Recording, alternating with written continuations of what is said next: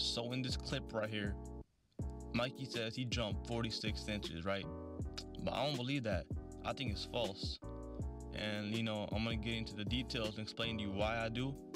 But before I get into that, I'm not hating on Mikey. I'm a fan of him. I think he's a really hard worker, and I hope he makes it to the league.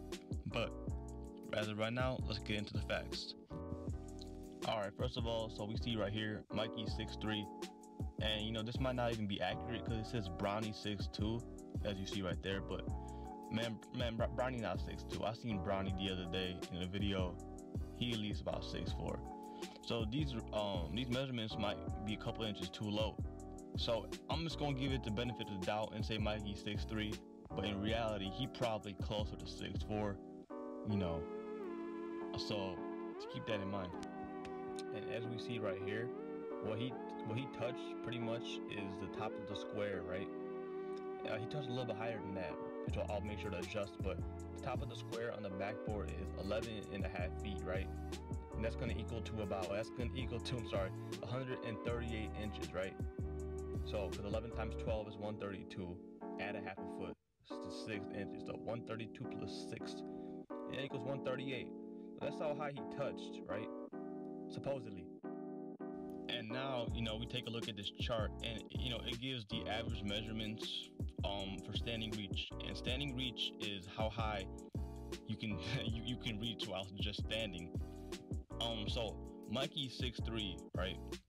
And I'm gonna give him the benefit and say 6'3". So an average standing reach would be 8'3" tall. Okay. If you, for example, if you're 6 foot, that standing reach would be 8 foot, 6'1", 8'1".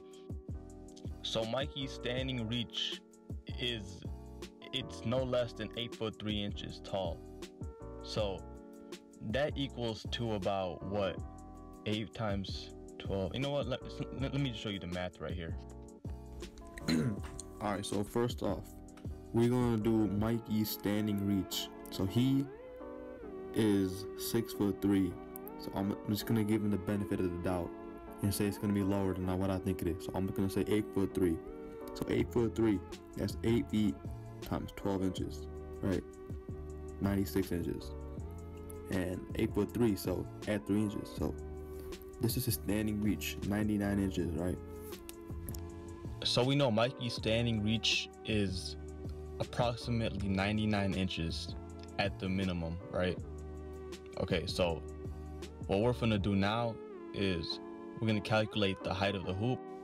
So the height of the hoop, I calculated, well, the square is 138 inches, right? As we did, but we're gonna add 3 inches because it looks like his fingers are just about a couple inches higher than that. So we're gonna give it about 141 inches total. So yeah, once we get the two measurements, like we got the height that he touched is 141. All we gotta do is just subtract that by the height he can touch without jumping, because if we get to, like, obviously, to make it simple, however high he jumped, we add that to the standing reach, and then we'll get the height he's able to reach, if that makes sense. So we just subtract 99 from 141 and we'll get his vertical leap. So 141 minus 99 is equal to 42 inches. That's how much his vertical is. It's not 46 like he said. But look, man, 42 inches is a lot. It's a really, really good vertical. I'm sure he'll get to 46, but in that video he just posted, it's not 46. It's probably 42. Not a hater though. I'm just making that clear.